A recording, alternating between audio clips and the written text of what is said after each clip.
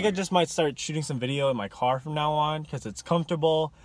There's good lighting, good audio, and I don't have to worry about shit. So I don't know. We'll just see. Like, maybe I'll do pickups in my car only because I'm pretty comfortable doing that. But anyways, I just went to a vintage event with all of my friends at the World's Worst Bodega, hosted by Jameson and I think Casey Vintage on Instagram. I'll link everything. Really fucking cool event. Everything was so well done. Like, the venue was really nice. Music, vibe, like everything was solid. It's really hot in my car. So yeah, everyone, like, I know all the people that are selling there. Like, they're just really cool dudes, and you know, I'm more than happy to go support them. I wish I could have bought something from every single one of them. I bought 2 pieces. One of them I technically bought. One of them I kind of just traded.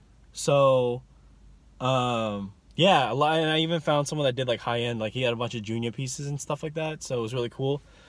But yeah, I'm just gonna go over my pickups and go over all my friends that sold there. So we have Finders Keepers Kevin, Hurry Up and Buy Vintage, who's already Billy Secondhand Selective, Alan Vintage, Jesus Archive, I think, or Jesus Archive, something like that. Got Brian Peter Thriffin, Three Word Thrifts, Grant and Grant and Victor. There's a lot of people. De La Paz Twins. Got Kevin Rowe for Fukuzo. I saw Kenny Thrifts there. He didn't sell, but he's just a cool cat. Casey Vintage.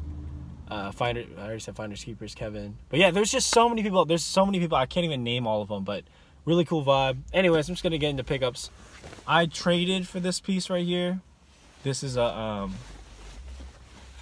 Carhartt vintage jacket, flannel lined, and I've never seen this flannel lining before. This like green, yellow, burgundy color, and that's why my friend Alan was selling this for 50 bucks. But I ended up trading him, doing a straight trade for some Jean Paul Gaultier foldable sunglasses, which I'll put right here. And then next up, I got a fucking steal. This is like an 80s Levi's jacket, which they think was dyed. I think they might have been right. I think it was dyed as well, because if you look at the tag on the inside, where's that bastard?